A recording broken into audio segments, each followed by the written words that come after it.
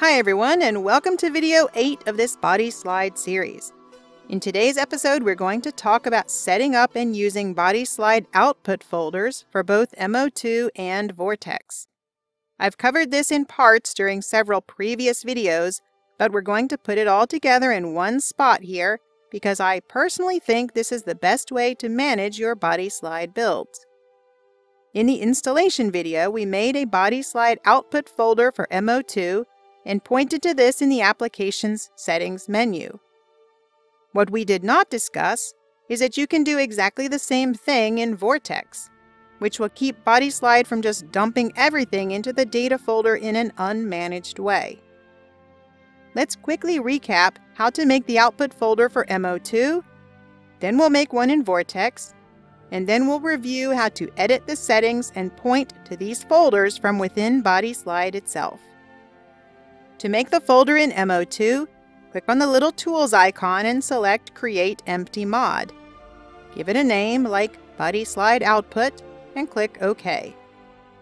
Find it at the bottom of the left-hand pane, tick the box to activate it, and be sure you keep this folder activated at all times and keep it loaded way down here at the bottom of your load order.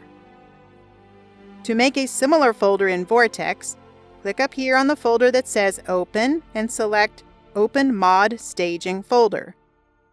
Here you can click on New to create a new folder, name it something like BodySlide Output, and then close the window. We still have to do a few more things in Vortex, but let's set up BodySlide first, since this step is the same for both mod managers. Open BodySlide, click on the Settings button down here, and then click the arrow next to Advanced Settings to open that pane. Here next to the output path, click on the Browse button, and then navigate to the new folder we just made. This will be located in your mod staging folder, whether that's for Vortex or MO2. I can't tell you exactly where that is, because it depends on how you installed your mod manager. But it might look something like this. Once you find it, select that folder and click Select Folder. It should show up here in the output path now, and you can just click OK at the bottom of this window to exit settings. Now when you click Build, BodySlide will send all the output to that folder. If you use MO2, you should be good to go. After building an outfit and closing BodySlide, you may need to hit Refresh up here in the Tools menu if the files don't load automatically. But that's basically the end of the setup. For Vortex users, we need to do a few more things. First of all, Vortex won't recognize this new folder yet, which is fine. To fix that, you have to close and restart Vortex, but we're going to wait until after doing our first build, because otherwise you're probably just going to have to do it again after that. So with BodySlide open, pick one of the bodies in the drop-down list and click Build. The confirmation message should show that it was successfully built to your new location. Click OK, close BodySlide, and also close Vortex and then restart it. When Vortex reopens, you'll get a warning message saying that you were naughty and changed mods outside of Vortex. Embrace your inner rebel and click on Apply Changes. Then go to the Mods tab, search for the folder that you made, and enable it. Vortex will redeploy, and you'll probably get one of two warnings. If you get this one about the mod being redundant, it means the folder is empty, and that makes Vortex unhappy. Just ignore it and hit Close. If you followed my directions and built the body, then you won't get that warning, but you'll probably get a message that you have unresolved conflicts.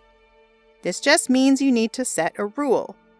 And the rule you need to set for this folder is that it always loads after any other mods that it conflicts with. For now, this will be a body mod, like CBBE, so we set the rule for our BodySlide Output folder to always load after that body mod.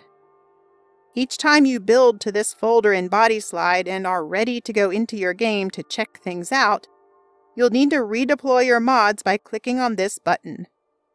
If that doesn't work, meaning that you don't see the new outfit in the game, then I would suggest closing and restarting Vortex. Note that Vortex will often complain if you edit things in this folder directly, but you can add and delete NIFs there and it should be fine. You'll probably get a message asking you to confirm which files you want to use, with options like Save Change or Use Newer File being presented to you. Assuming that you made the changes intentionally, just click on Confirm to update the mod within Vortex. Or you can click Cancel if you did not mean to make those changes and you want to revert back. And also, don't forget that if you get a message in Vortex about mod conflicts, make sure your BodySlide Output folder loads after everything else. In contrast, MO2 doesn't care what you do in the mod folders, and it won't warn you if you do something weird.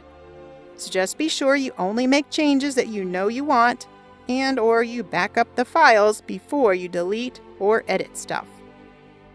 Another tip is that you can use a single BodySlide Output folder like we made here and build everything to that. Or, if you want, you can make different output folders and build to those as appropriate to keep your outfits organized.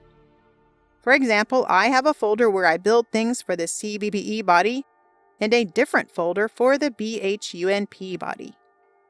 This is even easier if you always use Batch Build and hold down Ctrl before clicking the button.